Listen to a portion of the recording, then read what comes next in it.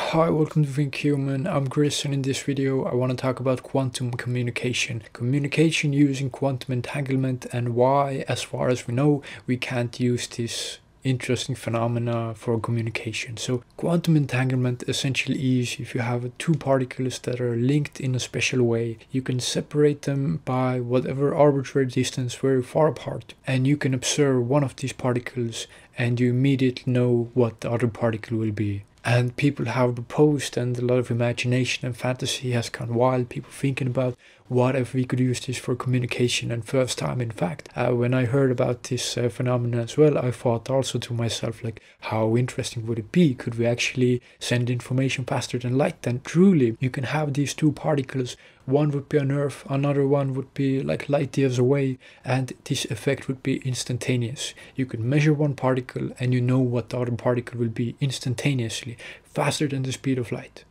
And we have no idea what the actual mechanism of this is, like how does this thing work. Now when we look at it a bit closer, what becomes clear is that it isn't actually information that's traveling faster than light, but something strange is happening. So a way to think about it is we could imagine having two balls. You have one blue ball and one red ball, and you put them both in a box, and you know that there is one blue ball somewhere and one red ball somewhere, but you mix the boxes up so you have no idea where the blue one is or where the red one is. So you leave one box on Earth, for example, and then you take the other box and leave light years and light years away. You can go to the other side of the galaxy, and then you can open the box, and let's say you see the blue ball.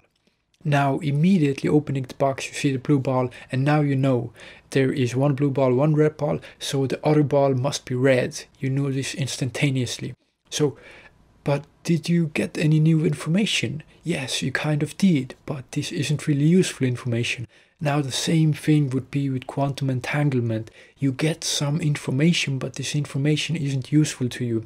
As soon as you open the box, this effect goes away. There is no way to set up the particles for them to be useful for you later for some kind of information transfer. And I think this is quite a good example, because there is a system and you don't know a single thing about it, but the value of information is kind of different. It's really well illustrated by this thing. You open the box and you see the blue ball, and you know that the other one has to be red. It's the same idea with entanglement.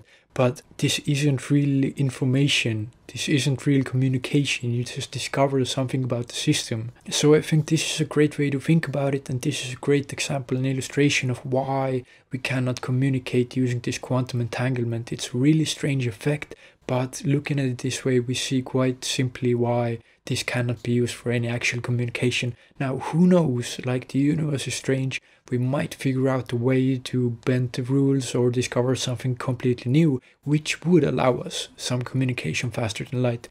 This would massively violate some fundamental laws of physics. It would violate causality, here and now, and time, and the speed of light, the speed of causality. All of that would be violated, but it's just interesting to think about, and I think we have only scratched the surface of what we truly know about this reality that we live in. So this is a short explanation of why quantum entanglement cannot be used for communication. So I hope you got some interesting thoughts from this. If you have any ideas, please leave them in the comments down below. Thank you so much for watching, and take care.